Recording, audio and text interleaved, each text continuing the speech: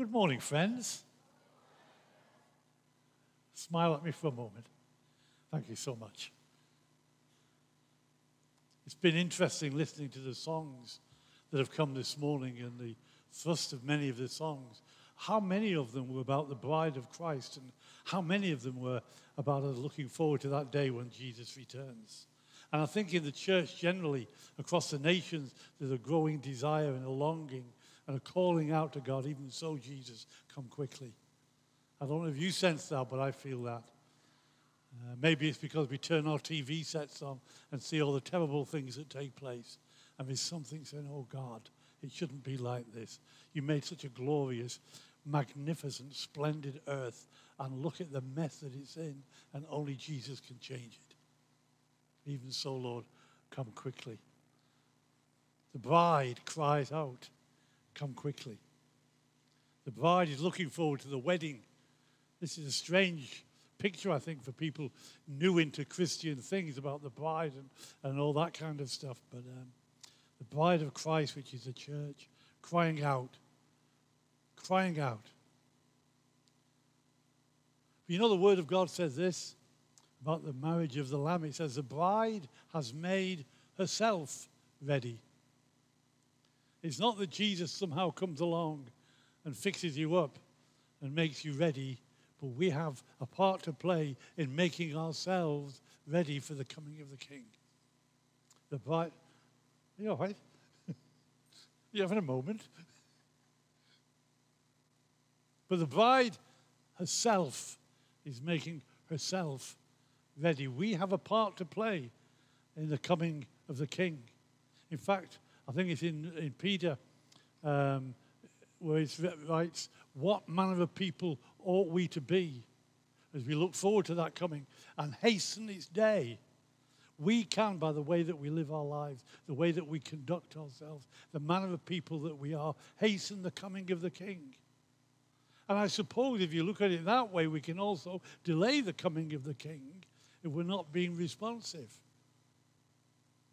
His return is not circled around a date on the calendar of heaven. Oh yes, got to remember that date, that's when I'm coming again.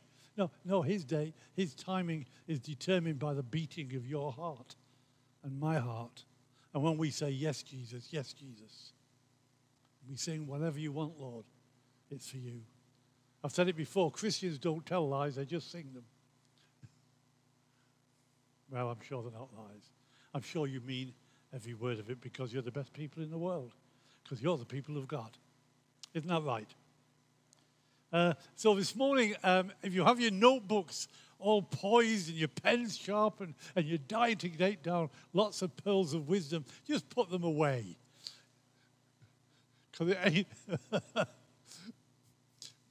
Because really I don't want to touch your minds or your notebooks. I just want to touch your hearts. I just want to touch your heart. Because if there's one thing that I love and God loves, it's the bride of Christ, it's a church. And the church of Jesus is a wonderful, magnificent, glorious, splendid thing. You look out across Christendom and you think, well, I might have some questions about that. But I want you to know that the kind of church that God gave his life for, the kind of bride that Jesus laid down his life for, is truly magnificent. Good. I'm glad two people agreed to that. I want to read a passage of Scripture to you. This passage of Scripture is the first occurrence where the word house of God appears in the Bible. And when a verse or something appears for the first time in the Bible, theologians put great store in what takes place there because it sets a pattern for what that word means. And of course, the house of God in the New Testament in our lives is a church. It's a house of God. We are the house of God. We are the family of God. We are the people of God. And so this explains what God is kind of looking for. As I read it to you, it's in Genesis chapter 28. It tells the story of Jacob, who's on the run from his brother, who he's just conned out of his birthright, and he's having to run away. And Genesis 28, verse 10 in the New International Version. There we go. Jacob left Beersheba and set out for Haran. When he reached a certain place, he stopped for the night because the sun had set. Taking one of the stones there, he put it under his head and lay down to sleep. He had a dream in which he saw a stairway resting on the earth with its top reaching to heaven. And the angels of God were ascending and descending on it. There above it stood the Lord, and he said, I am the Lord, the God of your father Abraham and the God of Isaac. I will give you and your descendants the land on which you are lying. Your descendants will be like the dust of the earth, and you will spread out to the west and to the east, to the north and to the south. All peoples on earth will be blessed through you and your offspring. I am with you and will watch over you wherever you go. And I will bring you back to this land. I will not leave you until I have done what I have promised you. That's a good verse, isn't it, by the way? God won't leave you till he's fulfilled his promise to you. When Jacob awoke from his sleep, he thought, surely the Lord is in this place, and I was not aware of it. He was afraid and said, how awesome is this place? This is none other than the house of God. This is a gate of heaven. Early the next morning, Jacob took the stone he had placed under his head and set it up as a pillar and poured oil on top of it. And he called that place Bethel, though the city used to be called Luz. Then Jacob made a vow, saying, if God will be with me and will watch over me on this journey I am taking, and will give me food to eat and clothes to wear, so that I return safely to my father's house, then the Lord will be my God, and this stone that I have set up as a pillar will be God's house. And of all that you give me, I will give you a tenth. Here's the first mention of the house of God in the Bible. And here's a picture of how God wants to see his house. These are things that we can draw out of this. I'm not going to be spending much time on this, but I just think it's important that we understand that the house of God is awesome. It's okay. We'll get there before the morning's up. In fact, I'm not going to go home till I do.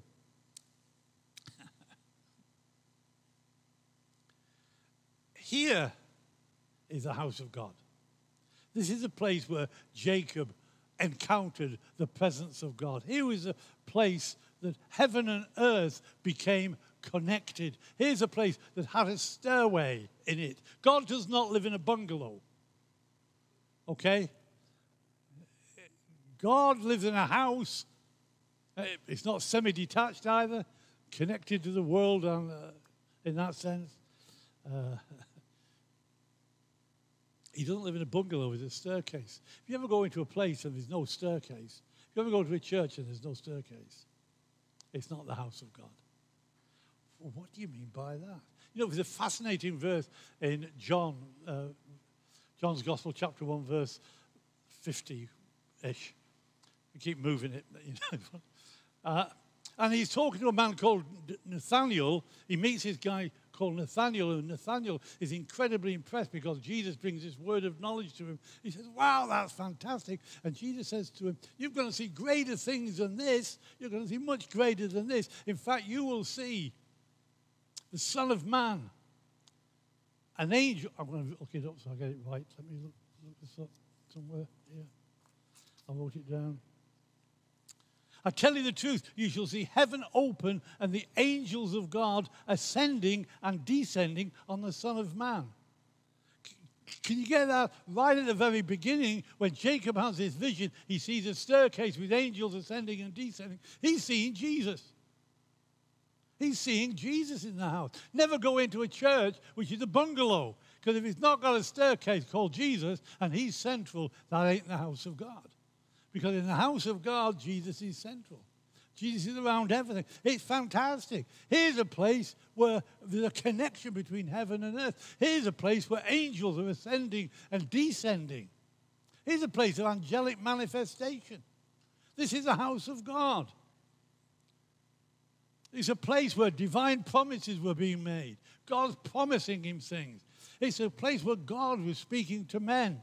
I was amazed at what a great prophetic word this morning through David in that song. Presence of God came in the room. And Ali's response, I just love that.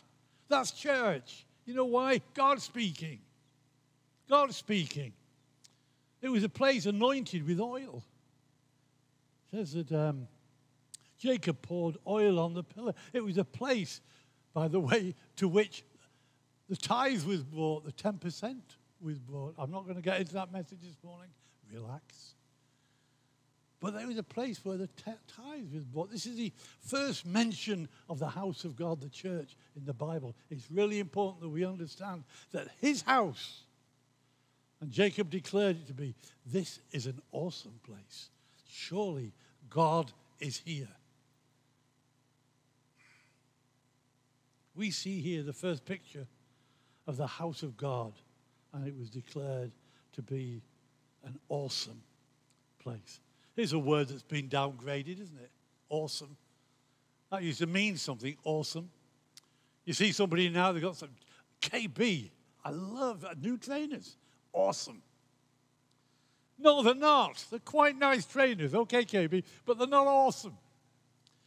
They're not awesome. You know, new haircut. Awesome. No, it's a nice haircut. She looks fantastic, but it's not awesome. God is awesome. Awesome takes your breath away.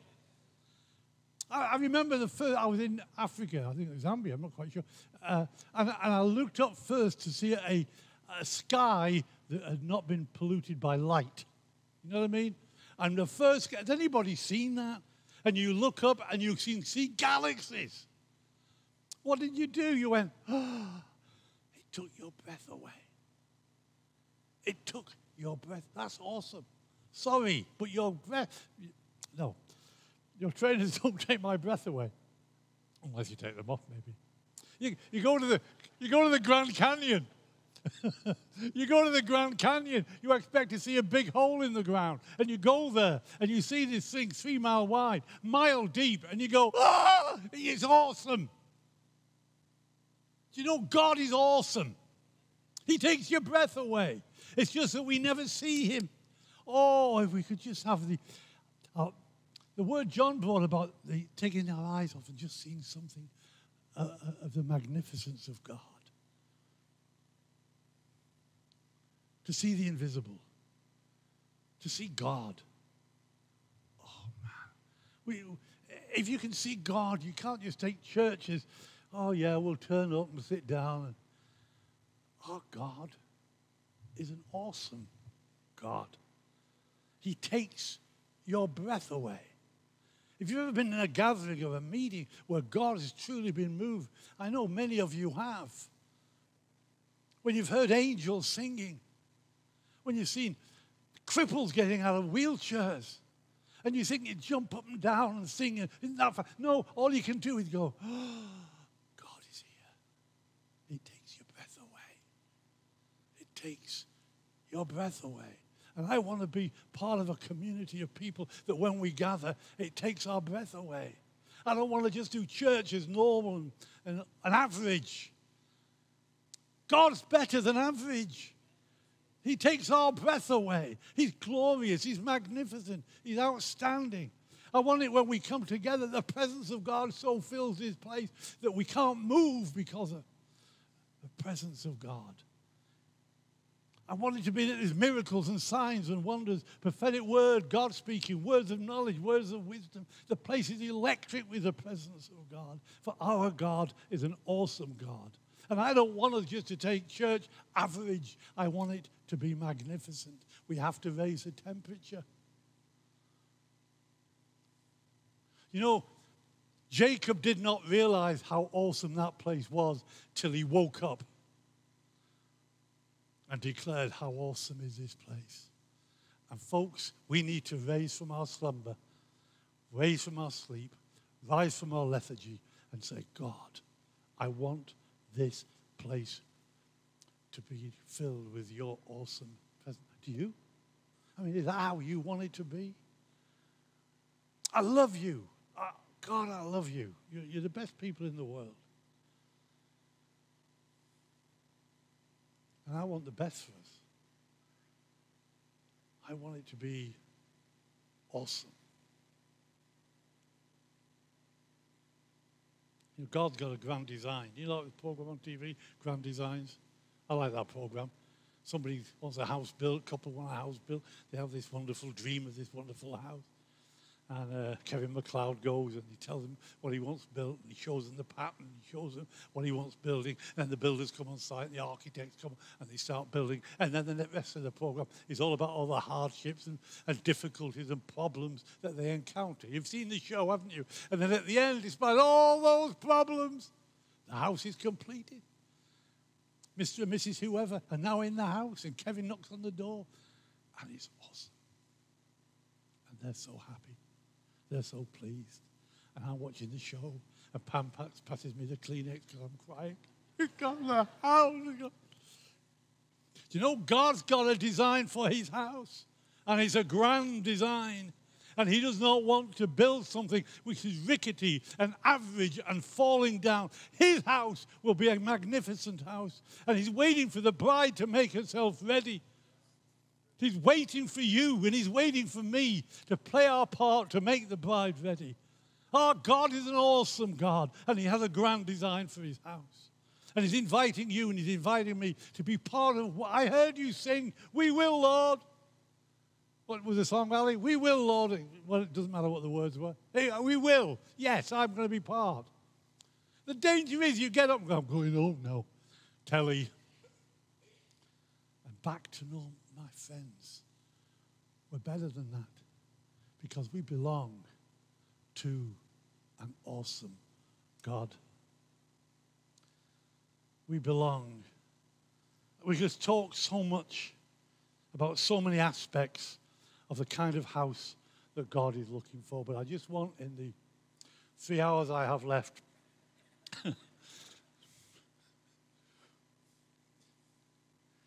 I just want to pick up on one thing, and about how it is when we come together. Now, most of the hours of my life are not here. It's out there doing the stuff. Coming in here is not the stuff. Out there is doing the stuff. Coming in here is preparing you to go out there and do the stuff. Have you ever watched American football? No, okay. Now, that's a strange old game. Most of the game, they're just talking to one another. They get into what they call the huddle. You seen that? Like a scrum, but they don't. And they get into a huddle and they talk about what they're going to do. And I don't know what they do, but they say, "Well, you pass to him," and he runs up there. And you go, 4, 8, 5, 7, okay. So then they all get into position, and then they start shouting numbers, and go! And everybody starts running all over the place. 8, 4, 2, 1. Throws the ball, runs and catches it. Yeah? See, the huddle isn't the game. The huddle is to prepare you and equip you to go out and do the stuff. The huddle here is not the game. We're here to get prepared to go out there and do the stuff. This isn't the game. We think, "Oh, I go to church, that's the game." This isn't the game. We come here for this one purpose, listen, to worship God, to encounter him. That's it. We come to worship him, to encounter him, and to allow him, as we worship him, to equip us to go out there and do the stuff, to play the game. Isn't that right? So I just want to talk briefly about coming together and give you some thoughts on that. How long have I got, Ali? Quarter of an hour? Listen quick. I'll talk quick, you'll need to listen quick. 1 Corinthians chapter 14, 26 is a great verse because it kind of summarizes much of what we want to say. It should appear on the screen above me. And this is Paul writing to the church in Corinth. And he's talking about what should happen when the church gathers. And he says, "What shall we say then, brothers and sisters," in that, by the way, "when you come together, Say the word. No, not that next word. Does that each? Oh, my version says everyone, my son, everyone, but each, same word, each or everyone has a hymn or a word of instruction, a revelation, a tongue, or an interpretation. All of these things might be done, could be done, should be done, must be done. All these things must be done. That's what happens when we come together. Every one of us, nudge the person next to you and say, he's talking about you right now. No, seriously, I'm talking about that person right now. Every one of you, everyone, you, okay, you. I'm talking to you. Don't say, oh, next door, they need to hear this word. I'm talking to you right now. Are you listening, Gene? You. Okay, good. Every one of us is responsible. You've not come to a show.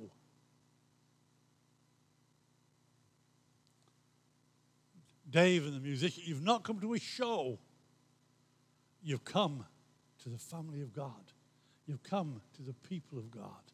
You've come to be part and to give as well as to receive. Yeah? Not a one-man band stood at the front doing everything. It's a family, it's a body of Christ. It's a priesthood of all believers. And you're a priest if you belong to Jesus.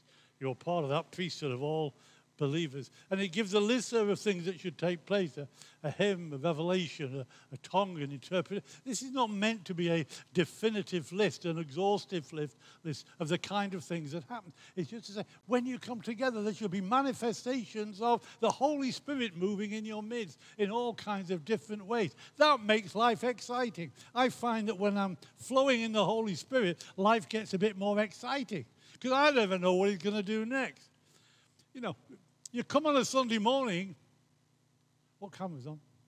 Can I go over there? I disappear sometimes. Some people think I'll stay here. Some people think that's a good idea, by the way, for me to disappear. But what was I talking about, Dave?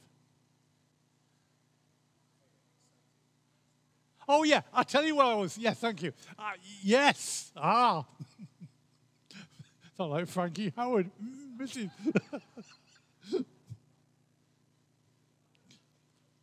We have no idea what's going to happen on a Sunday morning. We don't have the hymns all listed out on the wall. That's what we haven't got a clue what's going to happen. We probably know the opening song, have an idea of one or two songs that we might sing. But if God comes and God breaks in, let's forget everything. In fact, we do get a little bit locked into time of worship, notices, offering, da-da-da. Somebody gets up and speaks, 12 o'clock, go home, have your dinner. That was Sunday. You know, it works because it's nice to have a framework so God can break in. Yeah? We have a framework so God can break in. That's why we have a framework.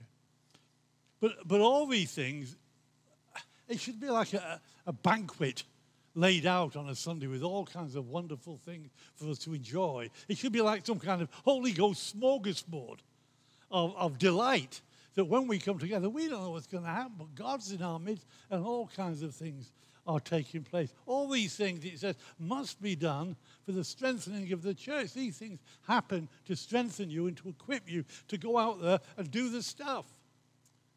But we don't do those things. People don't go out and do the stuff. There has to be Holy Spirit dimensions in all of our meetings.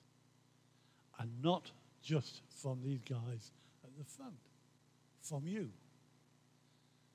Nudge the person next to you and say, from you. You know, Paul goes into a place called Ephesus, a city called Ephesus, and he meets some disciples, and he's with them in this sort of meeting that they're having. And after a minute or two, he says, can I just ask you a question? He said, what? He said, did you receive the Holy Spirit when you believed? He didn't doubt they believed. He just said, where's the Holy Ghost dimension in this? There's no sense of the Holy Ghost here. What's going on? We didn't even know there was a Holy Spirit. I used to go to that church. That's a bad joke. Sorry. Edit that out. You didn't even know what. Well, whose name were you baptized into then? Into John's baptism. Oh, you need to be baptized in the name of Jesus. So these people all get baptized in the name of Jesus. They come out of the water. Paul lays his hands on them. They're filled with the Holy Spirit, start speaking in tongues and prophesying. He says, that's better. Now let's get on with the meeting. With the Holy Ghost dimension now. See, every gathering we have has to have Holy Spirit dimensions, or that we're not communicating with God. Because when we communicate with God, it's got to be by the Holy Spirit. Do we agree? I'm glad. Singing a hymn or chorus or whatever is more than just having a communal sing-along. As we worship, our voices become a vehicle that engages heaven. It rises like an incense to the throne room of God. Because He, you were talking about it this morning, Gary, in your prayer, He is the focus of our gathering. He and He alone is the focus of our gathering. We don't come here to sort your needs out. We don't come here to get your problems sorted out. We come here to love God. The great tragedy can be, at the beginning of our meeting, we start singing a song. Somebody gets up and says, I just want you to know that, there's some of you here in need today. No, get your eyes off people's needs. Let's focus on Jesus. And as we focus on Jesus, what you're going to find is this. He'll meet your needs. He knows how many hairs on your head. He knows everything about you. He knows every need that you've got. And so if you just focus on Him and love Him and worship Him, He knows our needs. But when we have our focus on ourselves, we're no longer focusing on Him. That's a terrible thing. We're here to worship God. He's the focus of everything. Don't let the meeting get hijacked into your needs. We'll never touch heaven if we are me-orientated. And as we engage heaven, God by His Spirit comes and speaks to us. He imparts His love and His strength and His power and His peace. Angels crowd in to see the church, the glorious bride. Do you know right now, this place is surrounded by angelic hosts. We don't see it with our natural eye, but if we could unveil, as John said it when he was speaking earlier, if we could lift that veil from our eyes, this place is surrounded by angelic hosts, looking in to see the manifest wisdom of God being displayed through the church. That's what the Word of God says. Isn't that fantastic? There's angels looking at you right now. You're not paranoid. People are watching you. Awesome. I want you to know, Glenn, you're right. Awesome. God is awesome. This place is surrounded by angels, ascending and descending, ministering spirits, a God in the midst, the presence of God here, the Holy Spirit here. Our God is an awesome God. And He wants you to be connected, that when you walk in, it's not just Sunday as normal, but when you walk in, it's into the very presence, the very throne room of God. Our worship must be in spirit and in truth. Our worship must be in spirit and in truth. Jesus said, the time is coming and is already here when true worshippers will worship the Father in spirit and in truth. The Father is looking for anyone who will worship Him that way. It's not just singing a song, it's engaging my spirit with God. That's what makes a difference between singing and worshiping, the engaging of my spirit. It's like when I speak in tongues, I'm not just babbling to the air. I'm engaging God. The one who speaks in tongues speaks mysteries to God. It's not I'm just going,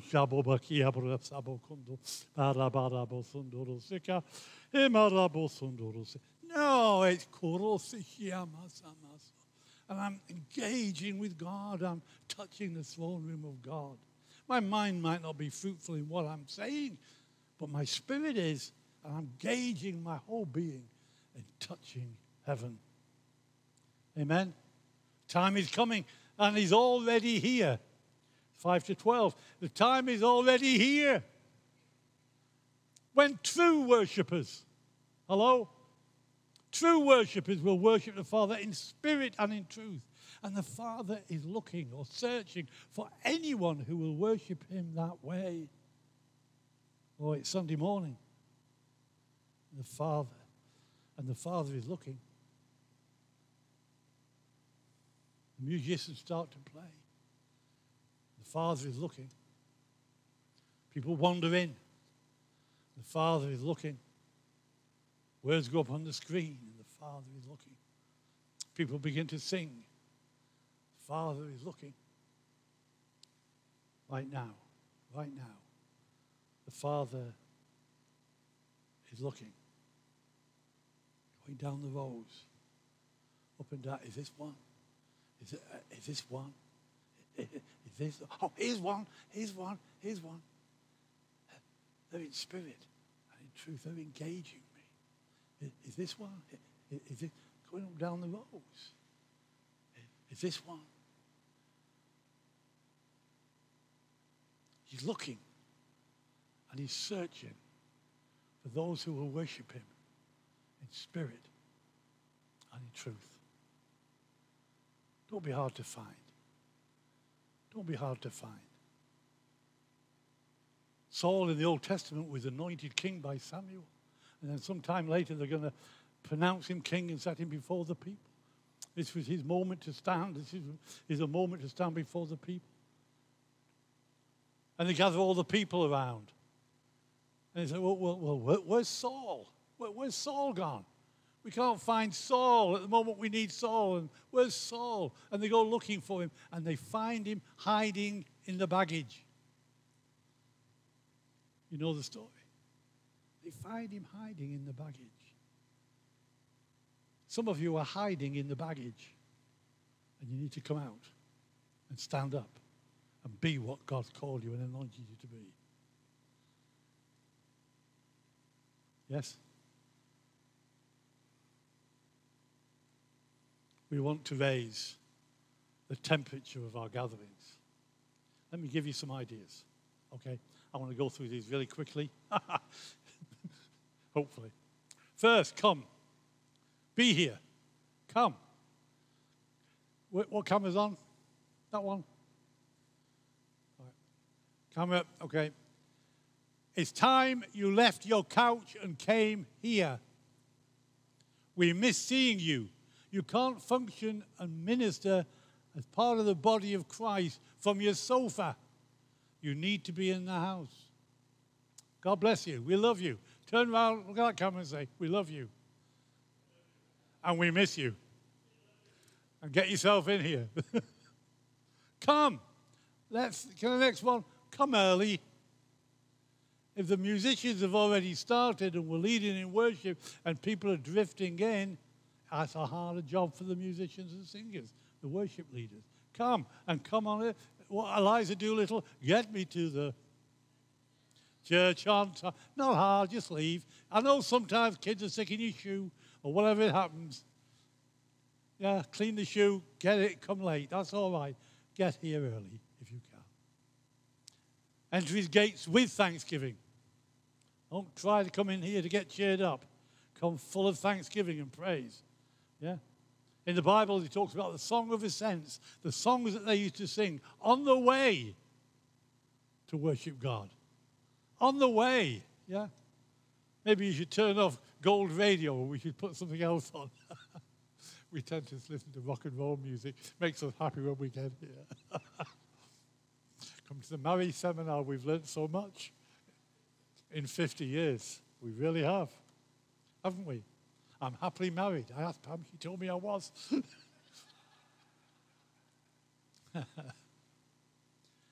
Be responsive.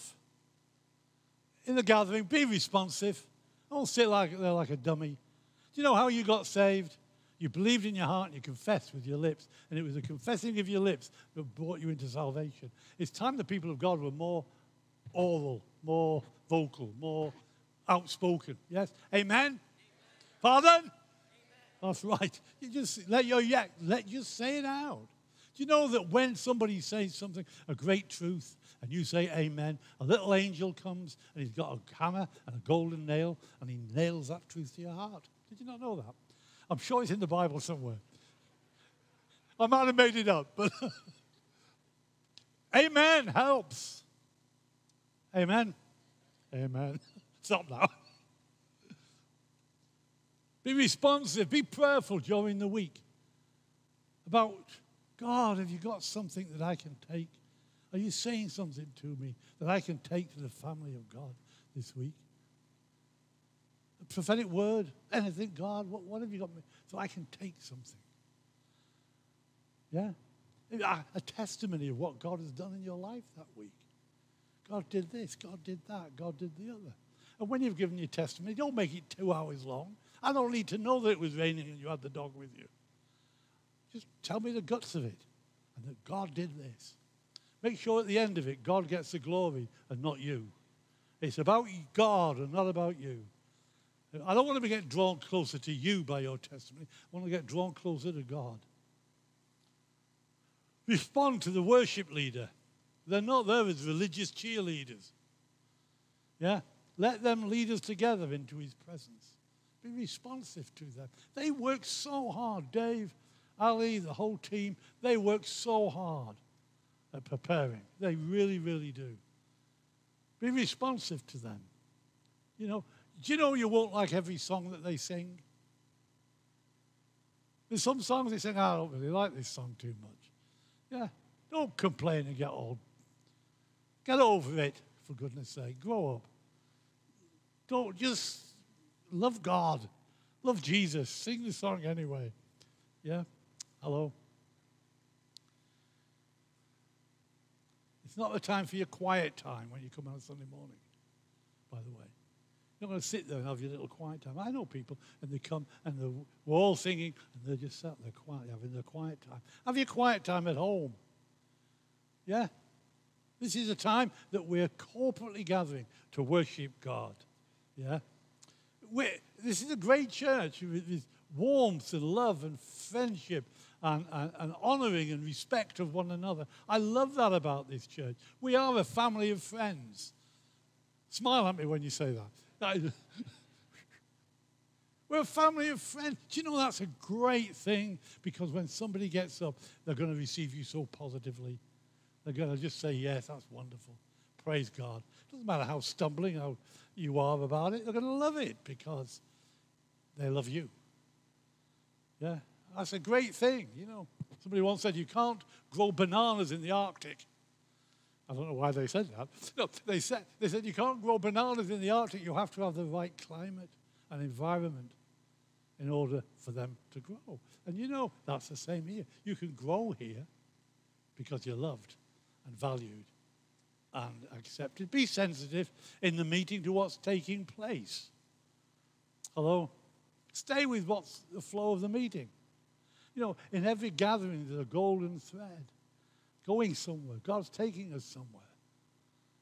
And we need to be sensitive to that. Again, don't hijack meetings and take the meeting off in a tangent. Be sensitive for the worship leader. Yeah? There's nothing harder for the worship leader than to have to try and rescue the meeting because somebody's...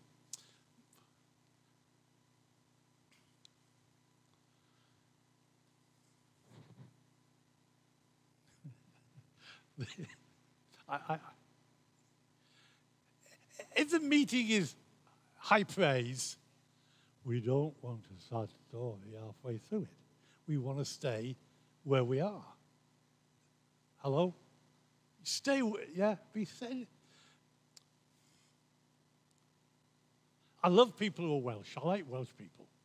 No, I do. I like Welsh people, especially from the valleys, because no matter what they say, it makes you happy. Yeah? We're all going to die. Oh, good. Fantastic. I'm so pleased. See, they're up there. No disrespect to people from the black country, but I was going to die and Jesus saved me. I'm depressed. Doesn't matter what he did. See, just be in tune with what's taking place in the meeting. Hello? Hello? Okay. Okay. Please just be sensitive to what's taking place. Leaders are there to bring security into a gathering so that you know that if anything goes awry, there's somebody there who's going to sort it out. You don't have to. We are there to bring a security into a meeting. We are there to maintain a direction in the meeting. Yeah? Don't hijack meetings. If you have a prophetic word and you get up and bring the prophetic word, and this is what God said, now I want you to all sit down, and you've just taken the meeting away from the leaders. That's not your place. The leaders make those kind of decisions. We're just giving what God has given to us. And the leaders maintain the direction. Okay? And bring correction if necessary. If you bring a prophetic word and or supposedly prophetic word and it's way out of line, then we might tell you, say something in a lovely, loving, kind, sweet way. Here's the last thing. Just get out of the boat. Get out of the boat. You've never got out of the boat. Do you know what I mean by that? I'm going to step out right now. Has anybody ever stepped out of the boat and messed it up? Apart from me. Please. John Sutton Smith has his hand up. David Rayner. Yeah. Dave Gregg nearly did. No, to be honest, he thought he made a mistake once and he hadn't. We all mess it up because we're not. We see in part, we prophesy in part. We're all on the learning curve. And you know what? I bet none of those things sunk the boat. No, I didn't. I want to encourage you. This is what I want to encourage you when you come, to come stirred in the Spirit. I want you to come with a sense of our God is an awesome God, and this day he might use me. I want you to come ready and prepared in your heart. I want you to enter with thanksgiving. I want this place to be so full of such a passionate people of God that everything changes around us. I love what God's doing amongst us. We are deeply grateful for everything, but when you've seen more, you long for that all the time. You know, so step out of the boat. The devil always wants to say to you, is this me? Yeah. Has anybody had a word to bring in a meeting and not brought it and then afterwards said, I wish I'd brought that word? Can you put your hand right up if that's ever been the case? Right up. I wish I'd said, I wish I'd done. Yeah, look around. Yeah. And you know what? Every time you didn't, we missed something that would have reinforced what God was saying into the gathering. Be brave. Step out of the boat. I don't stand there to be some kind of bouncer when contributions come. Just, is this in line with what we feel God's doing right now? That's all it is. God is with us. We're in exciting times for me and for you. But I want to go to another level. I want the whole church to go to another level. My heart has no desire to stay where doubts arise and fears dismay. Though some may dwell where those abound, my constant aim is higher ground. There's always higher ground. And God's got higher ground for every one of us. Only be brave and very courageous, for God's got a land for you to take. Amen? Amen.